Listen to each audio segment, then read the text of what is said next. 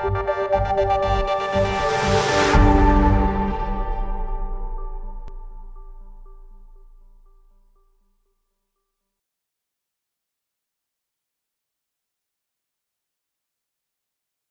everyone, today in our series of Docplexus KOL interviews, we have with us very eminent cardiothoracic surgeon Dr. M.R. Girinath, who heads the Department of Cardiothoracic Surgery at Apollo Hospitals, Chennai.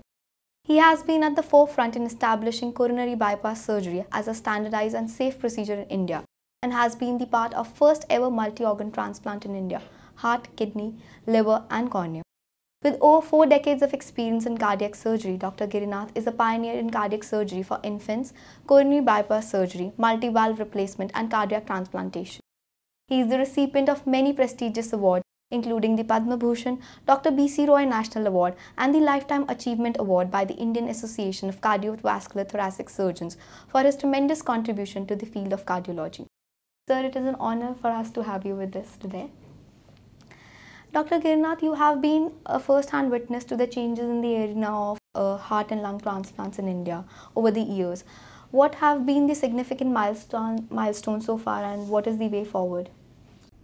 See, I've been in the forefront of cardiac surgery right from the early days when cardiac surgery was being established in India. At that time, we were trying to standardize procedures and get safe surgery into India.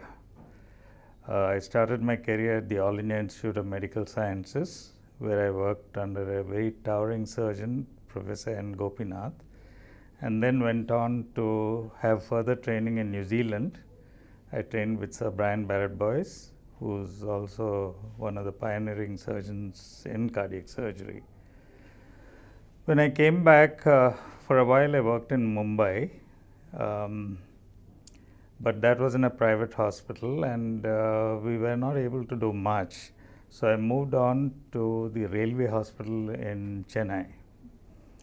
The railway hospital was a tremendous place because we could get patients from all over the country and we didn't have to look for patients. So we were able to do pioneering work in pediatric cardiac surgery, in valvular heart surgery, and coronary bypass surgery. In fact, the first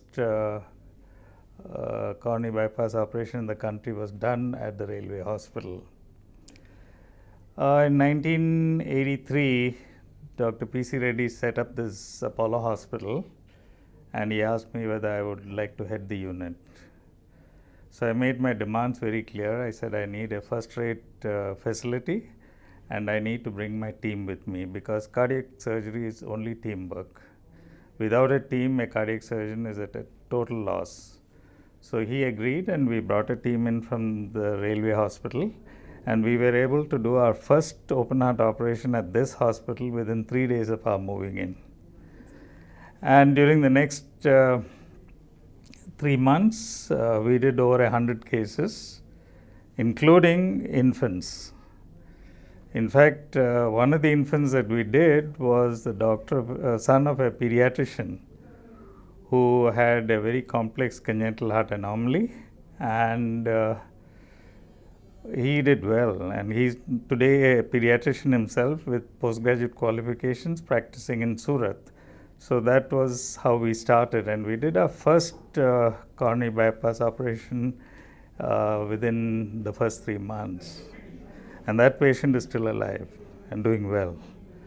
So that was the beginning.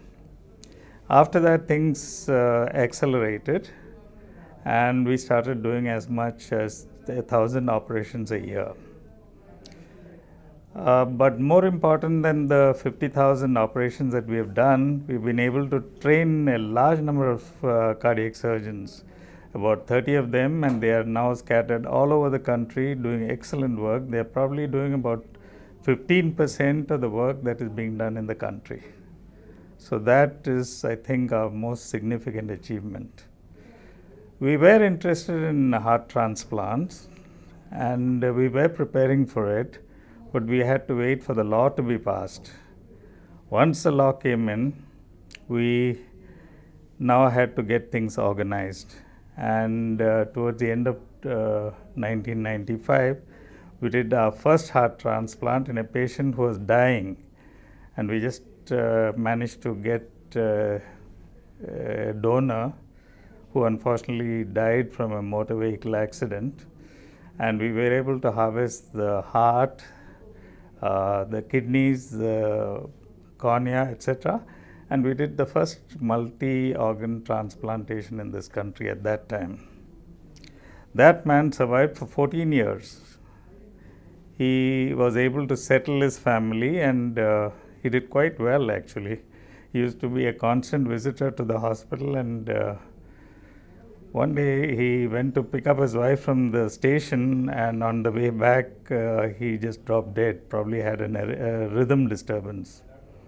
But after that we were doing the occasional transplants, but to combine heart transplantation with a busy cardiac practice, doing nearly 1,000 to 1,500 coronary bypass operations a year was proving to be very difficult. So I identified 3 young surgeons, Dr. Paul Ramesh, who trained in a transplant center in England, and Dr. Madan Kumar. And the 3 of them have now run the program very successfully.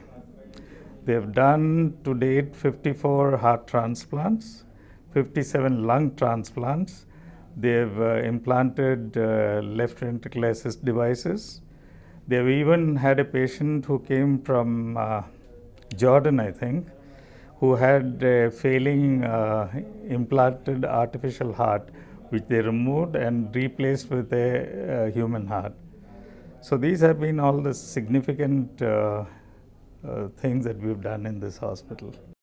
So it's been a tremendous journey, and we know that the Apollo Hospital Chennai has done the highest number of combined heart-lung transplants in India.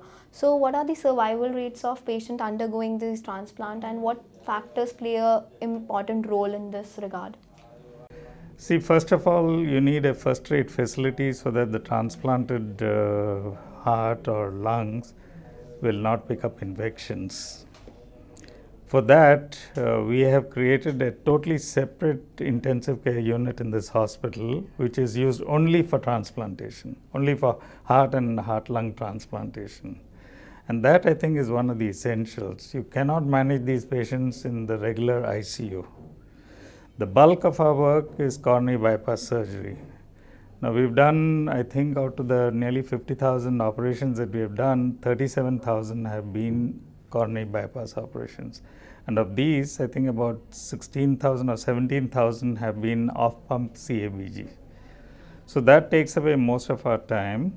We also do a large number of valves. We used to do a lot of pediatric work, but now we have a separate pediatric hospital. So we moved our pediatric work there, and one of our associates, Dr. Neville Solomon, is doing a fantastic work there. He does close to 50 pediatric operations a month, which is really, and the results are unbeatable. So I'm really quite proud of all that we're doing in this hospital. What are your thoughts on the current scenario of donor organ availability in India, and how can we help improve this scenario? See, in Western countries, there is a shortage of organs.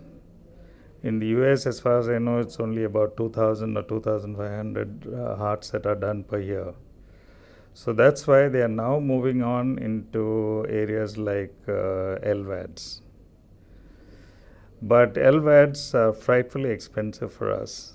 They cost upwards of 1 crore rupees to purchase, and they are associated with a lot of problems like strokes. So that is an area which we can't really move into in a big way. So we still have to rely on donor organs. In Tamil Nadu, we are more fortunate than in other states. Organs are more easily available here. In the initial phases, we used to have problems with religious objections to donation of hearts. But now all that has settled down. People agree that organs should be made available wherever possible. And so donor availability has not been as much a problem. In fact, the problem with transplantation is cost. Not only is the operation very expensive to do, you have to use a lot of imported devices and medicines, and all of those are expensive. So there are not too many patients who can afford the surgery.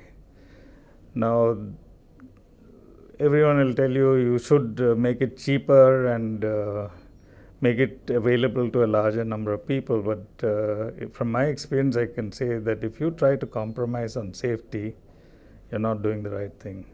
And if you don't want to compromise on safety, you have to stick to rigid